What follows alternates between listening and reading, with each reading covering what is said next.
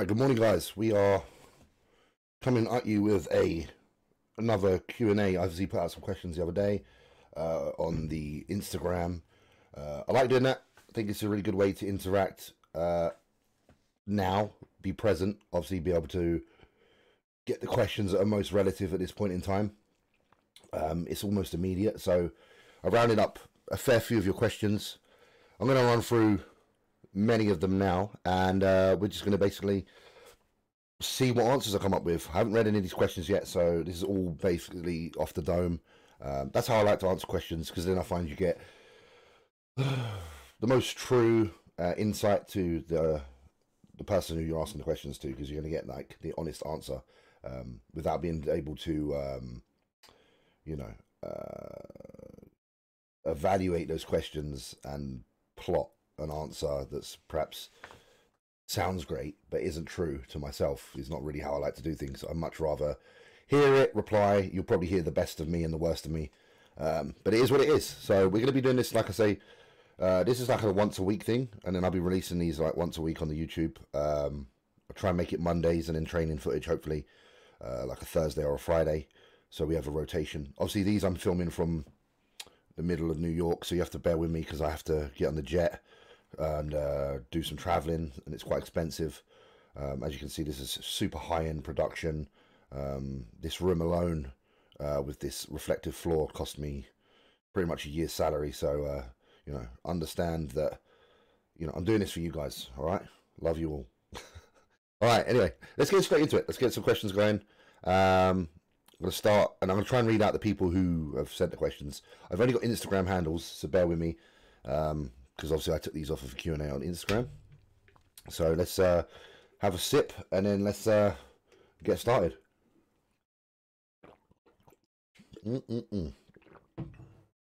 Okay, let's start with Josh Vaughan, 97.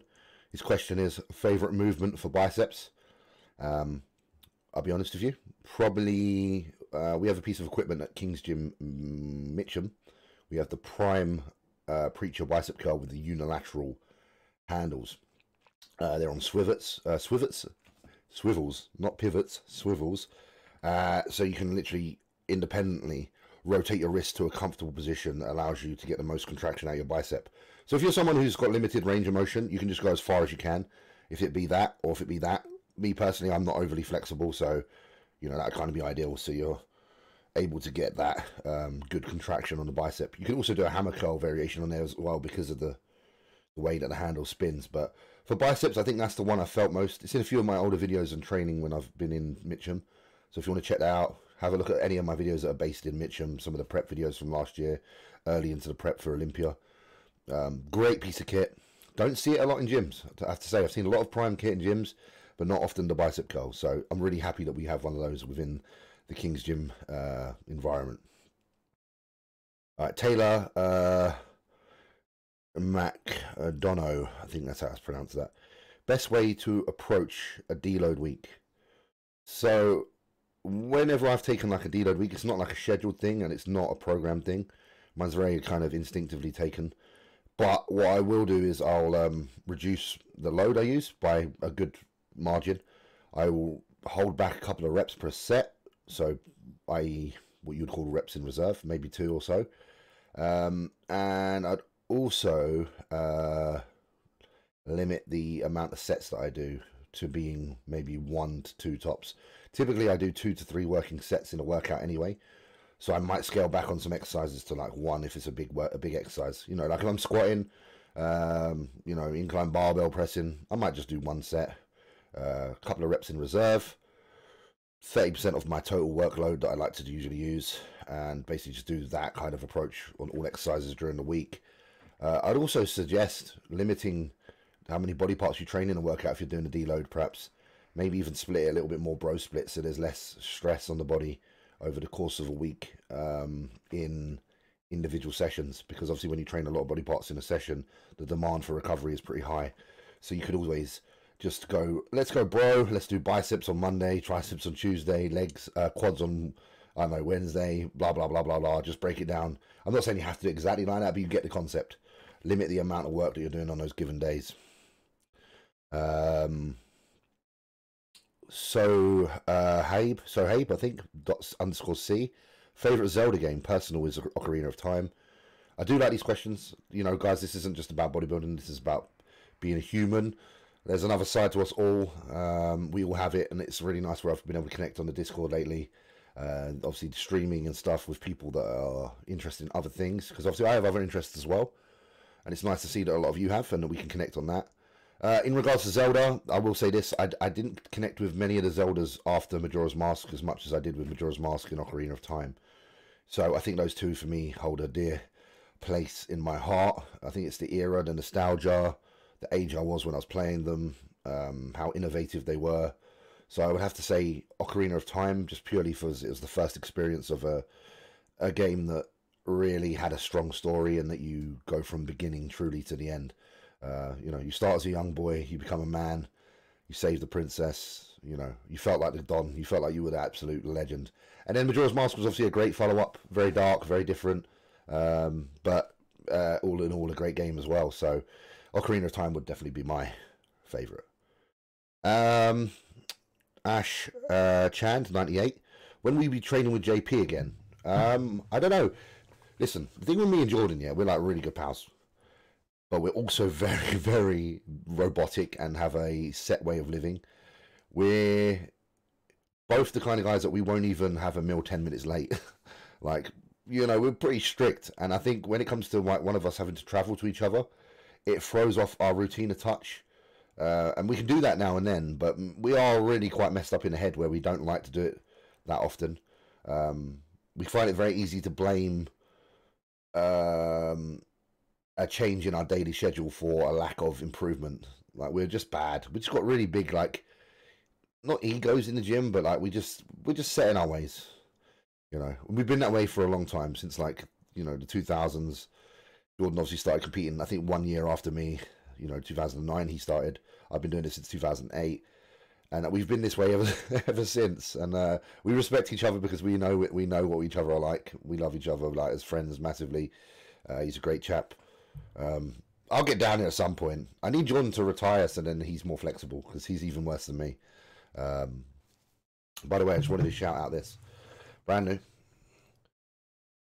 This is from the UK store. It's the Tartan Redcon1.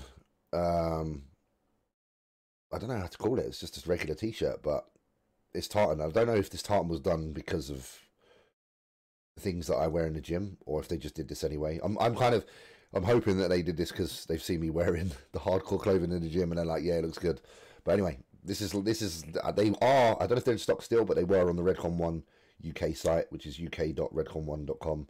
Obviously James 20 saves you money, so check it out if you wish to check that out. Okay, moving on. Let's get some more questions on the go. Done the plug.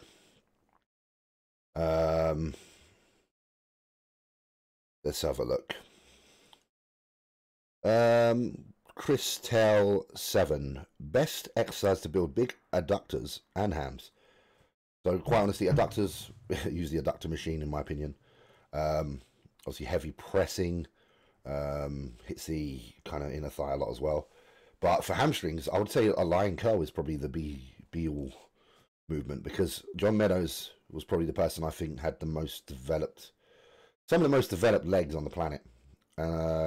Whenever I watched any of his videos and he was giving information on what sort of movement's great for hamstring curls, he was a massive advocate of lion hamstring curl. And I have to agree, because proof's in the pudding, you know, when you look at someone who has such development on their lower body, you know, the success is leaving clues, and the clues are the exercises he does, and he was a massive advocate of lion curl. I think a lot of us do it wrong because we go a bit too heavy perhaps and lose our form, so we probably just need to rein that in a little bit and make sure that we don't use our hips too much, you know, that we brace, that we keep our kind of like psoas area really pressed against that incline on the bench. If you have an incline lion curl, if you have a flat one, then keeping the hips right down as well. Try not to use any glute, just try to literally pull with the hamstring. I think that's best exercise for me. Have a look. I'm going to move on to a second page. So this is from the White Sword. So many new bodybuilders say not to barbell squat, bench, deadlift. Are they partly pussies? That's a very independent thing. Maybe a percentage of them are, maybe a percentage of them just don't get along with the movement. Who am I to criticize? I think if you can do the movements, then you should. Of course, I don't think you should shy away from something if you're certainly able to do it. But there are many good variations. You can build massive and incredible legs using a hack squat. You can build a great chest without barbell press. You can build, you know, a good back without deadlifts. They're not necessary, but I do think if you want to enjoy your training, and if you do like lifting weights, then they're free exercises that should be part of your routine. I like all three. I get on with all three. I always have. For me, I can leave the session feeling very good in myself, knowing that I've performed any one of those, because they're very taxing. But like I say, guys, you don't have to do them in order to build an Olympia level physique. Just, you know, approach it, try it, see how you feel. If it feels great, stick to it. If it feels like dog shit, maybe don't. Gianni Garofalo, 23. Best bodybuilding training style when in a calorie surplus, e.g., train more frequently or increase volume. I think when you're in your maximum kind of your maximum calories, you do need to warrant having an appetite, because obviously it's really hard to eat when you're pushing the food. So if training a little bit more frequently, or if adding more sets or increasing the demand on your body is helping you facilitate such uptake of food, then do it. Like, you want to basically keep the food going in as easy as possible. You know, if you're limiting the amount of work you do because you're trying to let the calories go further, then you might find you actually get stuck. Which, you know, on paper it sounds good to like be less mobile and let the calories do their thing, but you're not going to be able to hit the calories you could hit if you're creating the demand. And I always feel like an engine that's in need of fuel is better than an engine that's not running very well being packed full of fuel. So I think the first approach is obviously my favorite approach. I always think create the demand, feed up, create demand, feed up, rather than get lazy, overeat, get sluggish, feel like shit. Like, me and Jordan talk about this quite frequently. He said if there's one thing that he could have changed when he was coming up, is that he would have taken note of when he felt sluggish and was pushing the food, to not continue pushing the food. So either scale back or somehow create more demand. But I think it would have been impossible for someone like Jordan to create more demand, because of his training is very, very taxing. So he probably would have been the kind of guy that would have been better off just, you know, putting back on food for a few weeks, allowing the body to readjust, and then go forth again. That's kind of where I'm at right now, actually, with my own training. I was hitting a lot of food, and I've had to pull back. I hit like a peak body weight at like 310. I'm back down to like 304 or 305 now, just from scaling back my carbohydrates probably by about 50%. And I'll do that until I feel comfortable, and then start the increase again. You know, because I do create quite a lot of demand, but I'm not eating enough to do what I said there, where I could train every day. Or not even every day, but I train more frequently and create more demand. Now that my food's back, there's no chance. I know I blabber, I go around in circles, I try and talk about everything on a particular subject, so I hope you appreciate that, just to give you more insight on my overall look, rather than just the particular question that's been asked. Megatron 05, on a scale of 1 to 10, I would rate your own genetics. In my head, I'd say a 7, because they obviously do respond. I'm fortunate enough to have been able to turn professional, to win some shows. And that takes having a certain level of genetic potential, but they're obviously not Phil Heath. So they're obviously not Brandon Curry, but that doesn't mean we don't continue to work and try, because you can catch them guys off guard sometimes. Branch Warren, you know, I still think he actually has incredible genetics, but would you say is genetically gifted as, say, a Brandon? I don't know, but he managed to beat, you know, Dexter, people like that, win 2 Arnold Classics, and create a great legacy. So even if your genetics are 5, doesn't mean don't work. We can do this, you know. It's that old saying, isn't it? Like, hard work can beat talent. Obviously, if talent's working hard, then it's a different story. But a lot of time, talent doesn't work hard. So do what you can. This is Dr. Napalm. When eating a high amount of carbohydrates, do you take anything like insulin, met, or anything? I take berberine a lot. take berberine a lot, and I have used obviously Slin in protocols for training for shows. Never very high, literally very low amounts, single digit. I find that berberine, you know, I use like RPG from Redcon1, has been something that I throw in probably 2 or 3 meals a day. You know, ALA, RALA, chromium, cinnamon, yeah, and berberine. You know, that combination of all of those ingredients seems to do the job. I would say you can get a lot out of that. I don't use Met. I have never used Met. I know it's very common nowadays to use that. My own studies on it have kind of said that vitamin B uptake is obviously interfered with, which I think B12 in particular, which is just something I've looked at, and I thought, well, okay, maybe it's not worth it. You guys could probably tell me more on that, but that's just my own, from my own reads. Yeah, and some people it messes the stomach up, from what I understand as well, which is something I don't want because my stomach's already having a hard time when I'm eating the amount of foods I'm eating. Andy Dolan, how do you think Brett will do? He's looking unreal. Keep up the amazing lifting. Brett's going to do very well. I think he's top 2 at this show. I think him and Brandon are right up there. Brett's got a crazy lower half as well, so like it'd be interesting to see how the lower half stands next to Brandon, because we all know Brandon's like got one of the best upper bodies in bodybuilding, and his legs are good. Don't get me wrong, from the front they're crazy, from the side they're crazy. I think when we turn them around, Brandon's got quite small glutes, versus someone like Brett whose glutes are very dug out and quite big. So I'm interested to see how they look from the rear shots, because Brett gets really good condition as well, and he's got a lot of muscle.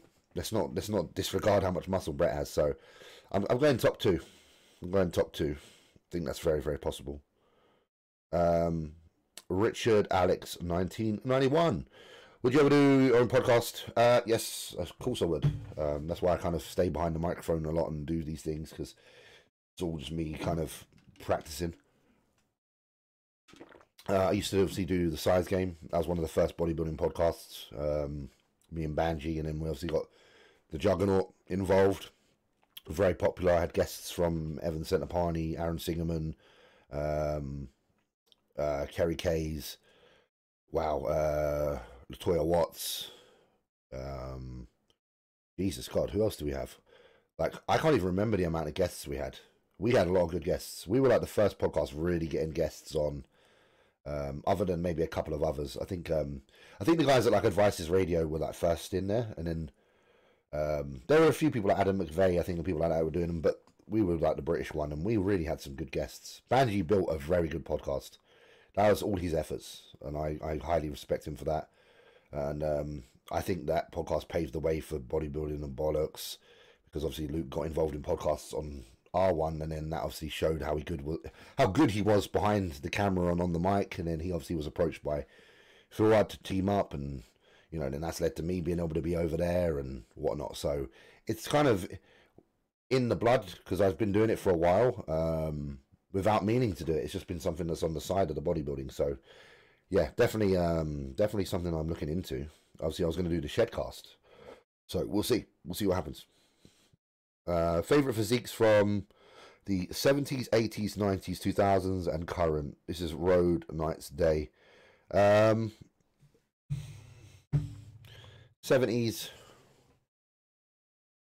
I think 70s, I'd say Serge Nubret. 80s, Lee Haney. 90s, I would have said Dorian, but then Ronnie Coleman's best was 1998, so I'd say Ronnie. Thousands. Justin Compton. No, because that's thousands. Probably like Evan, maybe 2009, New York Pro. And then the 2010s or whatever, I would say someone like Justin. And then current, probably Brett or someone like that. I really like Brett. I think Brett looks great, so yeah. Yeah. JS, pardon. Favorite skater. So obviously, guys, I used to do aggressive inline when I was younger. I was a keen, avid skater boy who wanted to be a professional in that way before I had dreams of bodybuilding, way before I had dreams of weightlifting. This was pre-boxing, pre-everything I did other than skate. So, yeah, I used to do that. I used to buy a magazine called The Daily Bread, think there's one called like Grind as well from the local sweet shop. And I used to sit there and dream. I used to spend 12 hours a day on a pair of skates practicing tricks. I got okay, and then puberty hit, and I grew taller and saw girls, and things changed. But it was a major part of my life, and I had some favourite skaters at the time for sure.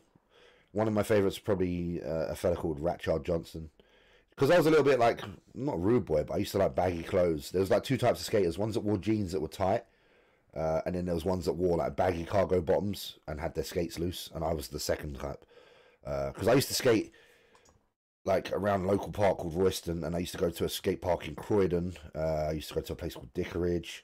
So I went around a few places, one in London, which used to be called PlayStation, which isn't now. And the guys that I looked to and I really liked their style were the guys that were dressed a little bit like rude boys. And I think that's why I liked it, because I was very keen on hip hop. Like Tupac was like my favourite thing as a child. Like I listened to Tupac religiously. You know, I never didn't have a Tupac song in my head. So I think that's why I was kind of into that kind of style of dressing, style of skating and whatnot. And grinding was my favourite thing. So Ratchard Johnson, but then you have to name like Brian Sheema, because I had his skates. Albert Huey, I had a pair of his skates. Obviously Aaron Feinberg. You know, these are all the old school guys. So they're probably not even around anymore. So it's probably not even worth me answering. But that is my honest answer. So yeah. Vix Numo Han, training videos with Ian. Me and Ian, I've seen Ian's story the other day. Ian's like, he'd love to train. I'd love to train. Obviously, I'm on the other side of the planet right now. But we have very similar training styles, very similar strength. It would be a great session. It would be a great session. I know it would. Ian could probably be like the best training partner in the world for someone like me, but just logistically, it's not ideal, is it? Because obviously I'm sitting here in, well, I'm in New York right now, but I'll be in London most days of the week. And yeah, so it makes it very difficult. But yeah, I would love to train. Oops, sorry, budged my, oh no, you saw where I really was there. Oops. Anyway, moving on. Next question. This is Brad Sean P. Thoughts on, just got to refocus my camera. There we go. Thoughts on ashwagandha for natural bodybuilding. I think ashwagandha is good for all bodybuilding. I've said this before, natural or not. It's good for stress management. I also believe it's pretty good for libido. So yeah, very good.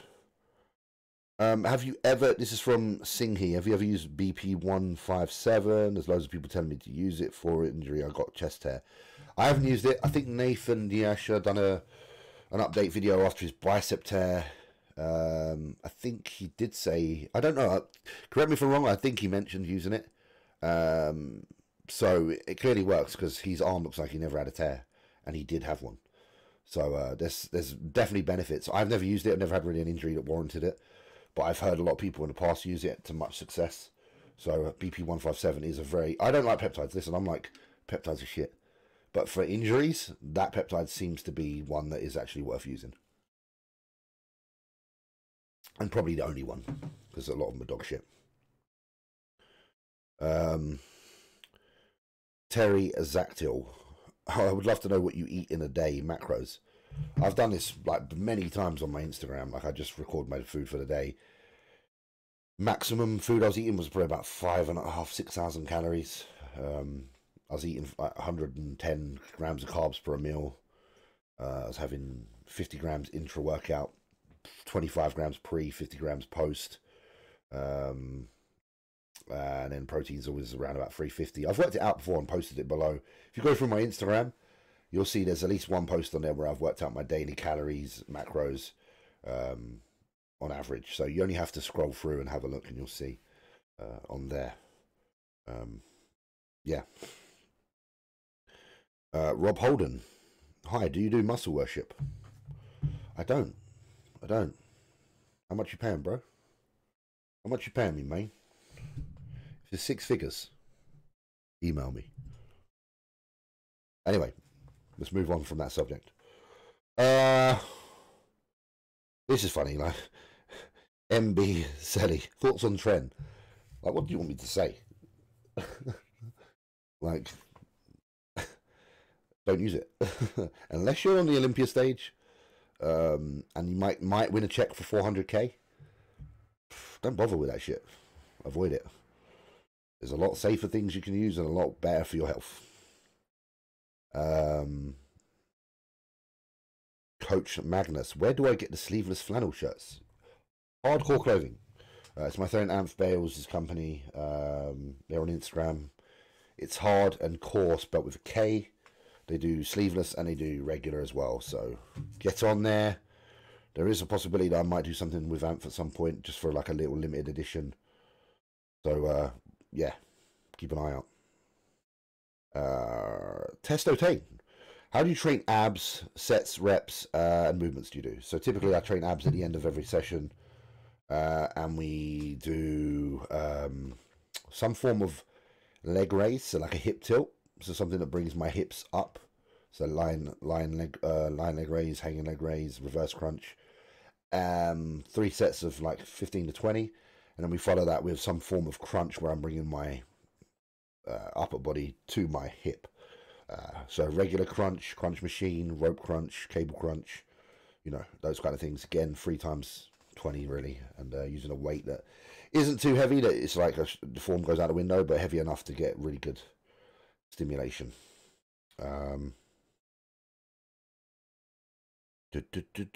William Flicked. So he's saying, what's the top 5? Top 5 video games. Ooh, is it? Are you talking about franchise or particular video games? If we're particular video games, I'm gonna have to just like this is no order, but let's say Final Fantasy VII, Resident Evil 2, the original, Bloodborne,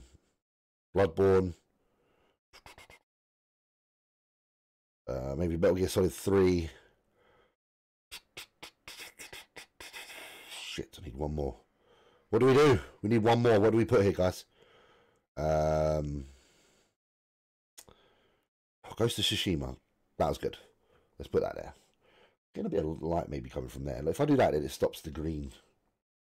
Too much light coming from my window because it's daytime. Anyway, that's top 5 games. No particular order.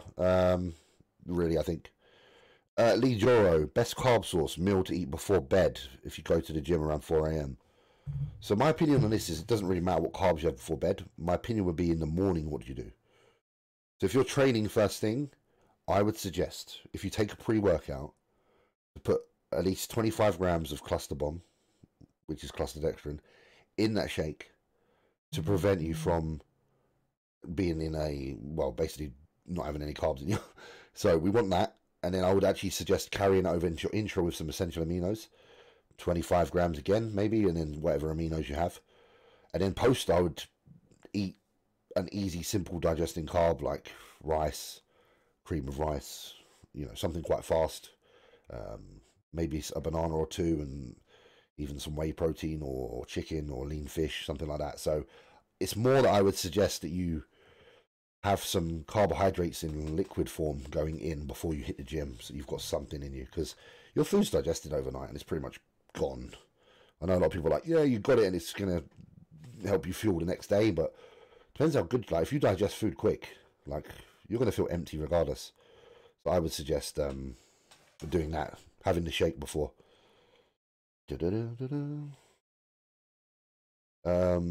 Uncommon. What was your strength level when you started training? Shit. I remember the day when I couldn't even press a 60 kilo bench press. I couldn't even do 20 kilo aside when I was 14 years old. I was in a garage training with my friends and I had no strength at all. I wasn't born strong. Just saying. I really wasn't born strong. So you've seen the lifts I can do now. That's all nurtured. So there's really no excuse for people not to get strong unless they have some sort of hindrance in disability or, you know, something wrong with them that doesn't allow their body to get strong. It's possible. Just believe in yourself, I promise you. Scotty Large, can you progress to the next level without increasing your lift load? You can, but it's very unlikely that you will. This is going to be genetic dependent. even those who aren't really focusing on progressing their lifts still have progressed their lifts over the years. You can look at people like Dexter Jackson. He was still benching 4 plates in his prime. Like, although he would never be like, yeah, hypertrophy training, progressive overload wasn't really his approach. I imagine he'd say that anyway. It still pretty much was the basis, even though it wasn't his main focus. So I think it's going to be very difficult to progress without getting stronger, because if you get stronger, create more demand, eat more, get bigger. You need to stress that body, and it's very hard to stress it without increasing load. You can do other things, but you might run out of options. So, yeah. Lucas Chody. Does it matter when you go to sleep if you're still getting 7 hours? I would think 8. 7's not quite enough. And I would say, I don't know, it depends what your lifestyle's like. Because if your lifestyle's like mine, where a lot of what you do is online, and you don't have to be in a particular place at a particular time, the not stressing is probably actually a good thing. So if you're someone that gets up a bit late and you're not like, oh, this is horrible, I'm up late, this is terrible, it's probably going to benefit you being that relaxed. So for example, if I get up at like 8 a.m. one day, but 10 the next, but I've still had 8 asleep, I don't moan. I'm just like, okay, because I haven't got to be somewhere in particular. Whereas obviously if you have, then that's a stress that you need to address, and that you need to be on point and make sure you don't get stressed by being organised. So it's lifestyle dependent. If you have the freedom and the option, don't stress. If you don't, be organised so you don't stress. So yeah, there's 2 sides to that coin. Definitely 2 sides to that coin. Ian Sleeth. When you train legs, are you wiped out for the rest of the day? Depends. Sometimes. Not always. I know when I've had one of them sessions, I know when I haven't, and I'm not going to lie to you and be like, every session's one where I've taken myself to the point where I can't function for the rest of the day. But then I will also say it's surprising, sometimes the ones that don't feel that hard are the ones that mess you up the most. So, yeah. It's 50-50, man. It's 50-50. Chris Barato. Elden Ring, what are your thoughts about it so far? It's a dope game. I like it. I think Elden Ring's pretty sick. I love that it's so expansive and that the world's massive and that it doesn't really give you a hand. You've just got to figure it out for yourself. Most games out there are like, let's go this way, follow this, follow that. And this is one where it's like, here you go then. Find out for yourself. And that's what we need. So I don't know how to say this. Tripapalo. I know anyway. Total. Stack for GI health and digestion. Bit of GI juice. RPG I like using, like I say, like I like using GDAs because I feel like they help my digestion. But mainly really staying active. You know, go for walks. Drink plenty of water. Train hard. Don't overeat. That's the best thing for GI health as well, alongside taking some supplements. Let's have a look. Got 2 more questions we'll do. Alfred Herp, things you wish you knew when you started your first off season. So I'll say this. Check the channel. There's a video. It's called The Things I Wish I Knew When I Started. That will give you all the answers. That will give you all the answers. All the secrets that aren't secrets. That's the video. I promise you. Check that one out. Let me know what you think. Would love to hear your opinion on that. How to lateral raise without working the traps. Sapizas. You're always going to hit a little bit of trap, but really it's about not going too heavy. And I would say probably try using a cable instead, so that you have that initiation from the medial head from the get-go. Because obviously if you use a cable, it's going to, as soon as you push your hand out to the side, your delt's under tension. And then you can actually stop a little bit short of coming all the way up. So you can actually come to like here, rather than like here. And it's going to be all delt. It's when you start coming like to here that you start to hit a bit of trap, mostly, I've noticed. But don't go too heavy is the main thing. If you're hitting trap, a lot of the time you're just going a bit too heavy that you've got to shrug it up. Last question from Steve Andrews. How long would you stay at maintenance after a cut before going into a growing phase? I don't really stay at maintenance, so after a show I tend to creep the calories up immediately, whether I'm on cycle or not. But I just try to do it slowly that I don't turn into a fat mess. There's not often that I keep calories steady. The only time I really do that is when I've reached peak off season and I can't eat anymore. Because I feel like that's the only time that things should stagnate. And And then even then I scale back. So I don't know. I don't do maintenance calories. I'm not like a lot of these coaches. I know that it's good and it works for a lot of people, but it's not how I approach things. I'd have someone come out of a show. I'd have them increase their calories periodically, even if it's minimal. And I mean like minimal, like it could be 100 calories a week. But I would do that because I just like to pyramid up and slowly creep the food back in so they get back to being strong, healthy, fed, energized, and ready to grow. So, yeah. Right, guys, that's fun. It's about half an hour, just over. Rambling off to you all. Sorry, I know it's a bit. But these videos are cool. I like doing these. These are basic stuff for me. It's just nice to share a bit of my own experience. And like I say, these videos are just my own experience. So you can come in and be like, that's wrong, this is wrong. That's fine. In my opinion, it's not. But we all have opinions and we're entitled to them. So hopefully this helps a few of you. Please get liking, get subscribing, share if you like. If there's any friends that want to know more about bodybuilding or approaching it, please show them this video. You know, this is what it's all about, guys. So God bless you all.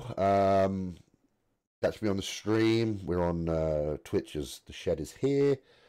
Join the Discord. The link is in my Instagram bio. Come in there, talk to the community. It's a great community. People do like little physique updates in there, talk about each other's training, talk about gaming, talk about all things really. So it's just a cool place to be. I pop in there obviously occasionally as well and have a look and interact. So it's really cool. Yeah. So thank you. I'll see you soon. Peace from me. God bless. Good night. See you later, guys.